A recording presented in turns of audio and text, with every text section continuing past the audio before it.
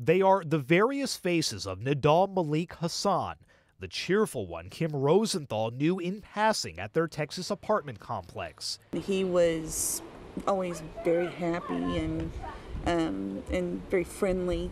And the one another neighbor says dropped by out of the blue this week to give away his belongings, like chairs and clothes, some fresh from the cleaners, emptying out his apartment after saying he was being deployed Friday, when in reality he was in the early stages of preparing for deployment. Then there's the Hasan a former supervisor says had problems with patients while treating them at the Walter Reed Army Medical Center, and the Hasan federal authorities caught wind of months ago when his name showed up on radical internet postings.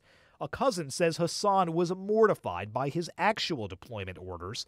A psychologist who deals with war vets says as an Army psychiatrist, he'd know the scars of war well.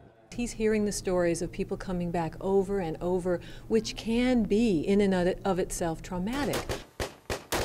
Hasan had argued with fellow soldiers over the war's merits, but at the Maryland mosque where he attended prayers before moving to Texas, people who knew him said that did not come up. He never talked about anything about politics or anything. He never talked about it. I mean, others we talk about what's happening going in Iraq, everywhere, but he does not. At this point, Hasan remains a suspect only.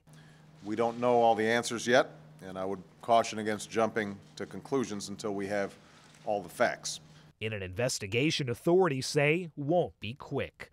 Sagar Meghani, The Associated Press, Washington.